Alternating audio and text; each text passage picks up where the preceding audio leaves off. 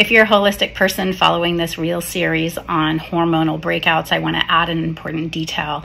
So because of the blood sugar spikes that people are often having and this inflammation, our sebaceous glands deep within our skin can sometimes and often get inflamed. And there's three different things that are happening down there next to this inflamed sebaceous gland.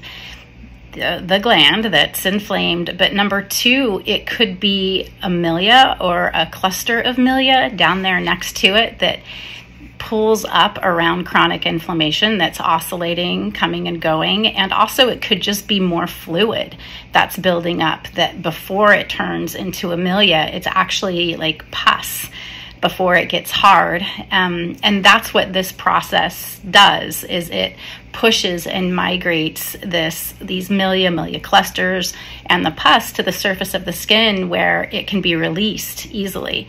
My name is Danny. I am an acne, an aging delay, and skin texture expert with over 30 years of non-sponsored experience. Please learn, to hear about this process more at Skin Harmonics.